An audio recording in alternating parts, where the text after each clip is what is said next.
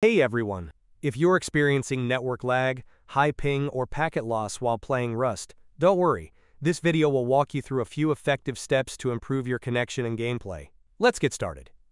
Open the Start menu and type View Network Connections, then click on it. Find your active connection, either Wi-Fi or Ethernet, and double-click it. Click on Properties. Select Internet Protocol version 4, TCP/IPv4, and click on Properties again. Choose Use the following DNS server addresses. Enter the following values. Preferred DNS server, 8.8.8.8. Alternate DNS server, 8.8.4.4. Click OK to save changes. This uses Google's DNS servers, which are often faster and more reliable. Step 2.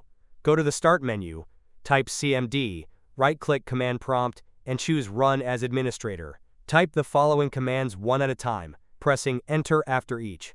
ipconfig/flush DNS netsh winsock reset. Don't restart your PC yet. There's still one more important step. Step 3. Search for Windows Defender Firewall and open it.